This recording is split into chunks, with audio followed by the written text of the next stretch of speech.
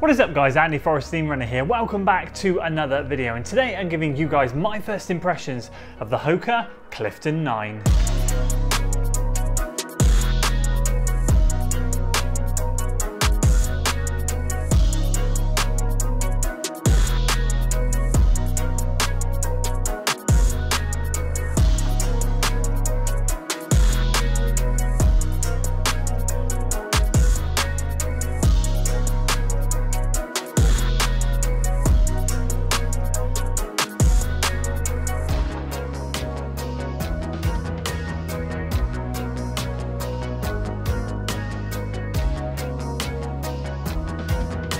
So 2 runs now done in the Hoka Clifton 9, a nice easy run and a progression run. We'll go through all that shortly so you guys can see exactly how I've tested it, but really excited to get my hands on this shoe, which I should very quickly say has been kindly gifted to me by Hoka for the purpose of review. However, they have no editorial control over this video, they do not know my thoughts, and they certainly will not see anything before you guys get to see it here on YouTube. The reason I'm excited about this one is simply because I've never tried a Clifton shoe before, and I've had mainly good luck with Hoka shoes, bar a few exceptions. So without further ado, we're going to dive in. I'm going to tell you guys how I've used it, technical overview, and then give you guys my first impressions. So I kick-started testing this thing with an easy run just because it's meant to be one of those shoes for those easy day miles, and I did 45 minutes in the shoe, a very gentle uphill gradient on the way out, span around and came back downhill. Loved it, 750 per mile, had a blast in the shoe. Then I decided, because at the end of that run I had more questions than answers, could this shoe go faster? It felt like it could, and I'll explain why later. I thought, well, I've got a progression run the next day, a small one because I'm in taper mode. I could take this one for a spin and see how it does some higher gears. So that's exactly what I did in today's run, which for you guys will have been yesterday, and I did 12 minutes easy pace, 12 minutes of moderate pace, and then 12 minutes slightly faster. So just gently going through the gears, 36 minutes in total, and yeah, I was really pleasantly surprised. But before we get into my thoughts, we'll go through the technical overview on this shoe, and I'll kickstart by saying, effectively in Hoka's version, I went true to size, because they don't do my UK size 13. When it gets to 12, it basically goes 12.5, 13.5, 14.5, so on and so forth. So I got a 13.5, and it fits absolutely perfectly. We're talking about a 5mm heel to toe drop, and from what I can see, Hoka don't disclose it, but I believe it's around 32mm in the heel and 27 in the forefoot. And in my UK size 13, really nice, 330 grams or 11.7 ounces. And the reason I say really nice is because I appreciate I'm speaking to a very small minority of people when I'm testing UK size 13 shoes, but for me, a daily trainer normally sits in 340 to 360 grams. So for this to come in at 330 is an absolute beauty. It's lovely to have something a little bit lighter, poppier and snappier. So moving on, we'll talk about the heel counter, ankle collar, tongue, lacing upper, midsole and outsole. We'll start at the back here. Some good structure, not flexible at all, gives you a nice bit of stability in the back when you slip your heel in. You'll see you've got this heel flare here. Something or nothing for me. I'm not particularly phased whether the shoes have them or not, but it does help sliding the foot in, I'll say that, but when you're running you just don't notice it really. It doesn't rub on the Achilles or anything, and absolutely fine. Ankle collar area, nice and cut under the ankle bone, feels really good, very, very comfortable, and quite a bit of plush padding, especially in this section here and around the top, but as you get further down around the base of the ankle collar area, it's very rigid. There's obviously some plastic or something in there making the heel counter very, very sturdy, but overall a very comfortable and plush slip-in feel. Tongue, medium padding, bordering on the plush side, to be honest with you. It is quite puffy at the top here, but as you go down it kind of thins out, but a perfect amount of cushioning over the top so that when you cinch your laces everything feels nice and comfortable, and of course you've got that extra eyelet there if you wish to do the runner's knot. The tongue is gusseted on the inside, not the outside, so overlay footage will hopefully show it, but yeah, there's elastic here holding it in on the side here, but nothing on this side, but that works fine. It holds the tongue nicely, no tongue slippage left or right. Really, really nice, and a very standard lacing system, nothing fancy there, not doing anything crazy, just good lockdown feels in this shoe. Really, really nice, and solid laces too. Didn't feel like the shoes came loose once at all. They label it as a breathable engineered mesh upper. I just go with engineered mesh upper. I wouldn't particularly say it's breathable. I've seen lighter uppers, but it is very comfortable. So in the height of summer, I can imagine this thing gathers a bit of sweat in it. It does look relatively well ventilated and it is very comfortable, but I think there are probably lighter uppers out there. Either way, it's a very comfortable upper and quite wide in the toe box as well, which is wonderful because I have a wider foot. But yeah, solid scores on the upper there. Very, very happy, very comfortable, fits really nicely.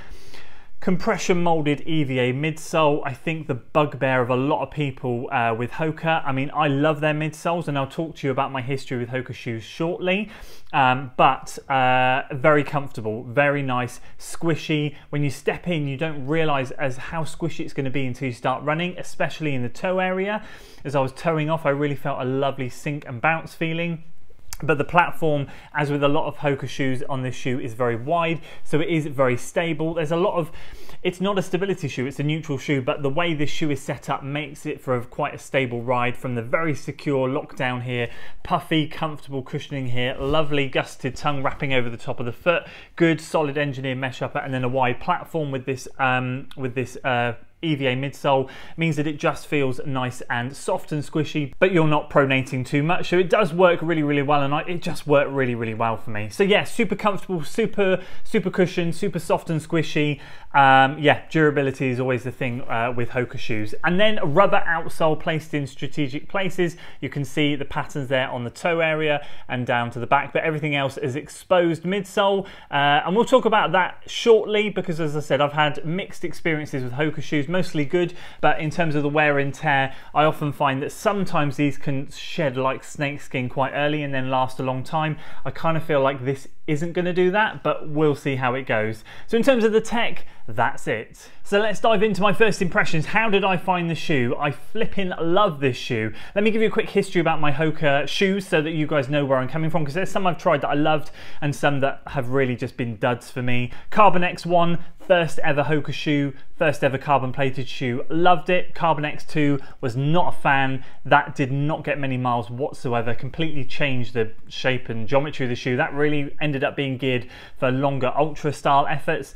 So wasn't a fan of that at all. I had the Rincon 1, loved it. Rincon 2, too tight, too narrow, not a fan at all. And again, that shoe bottomed out very, very quickly. Didn't even make it to 200 miles. The EVA just went completely flat in both versions, but version 1, it was worth it for the miles that I got on it. I love that shoe. What else have I had? The Torrent 2 from the trails, loved it, but again, didn't get it to 200 miles, just kind of went flat. And then I had the Mach 4, brilliant. That was the breakthrough Hoka shoe for me. Loved it, got 350 miles in it. Started to go flat then, but I kind of felt like, all right, 350, I'll take that. That's good. That's progression from what I've had in the past.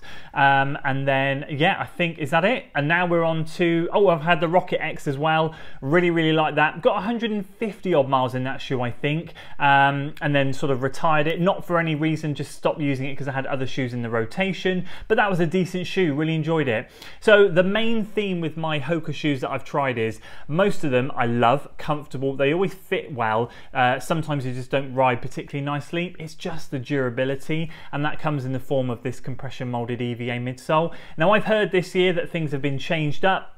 It's a different formula, we should be able to get some more miles out of it, and that's great. And I've also heard stories already of people putting a fair few miles in this thing, getting well over 300 already and still feeling really good. If that happens for me and I get the same amount of miles I did in the Mach 4, then it is a bonus, because this thing is beautiful to run in. So that's my history with Hoka shoes, and it's a delight to finally get a Clifton, because I've never tried them before, and it lived up to the expectations. Just that general daily trainer. I guess if you're looking at Nike's lineup, the Pegasus, except I've got to say this is way better and much more comfortable.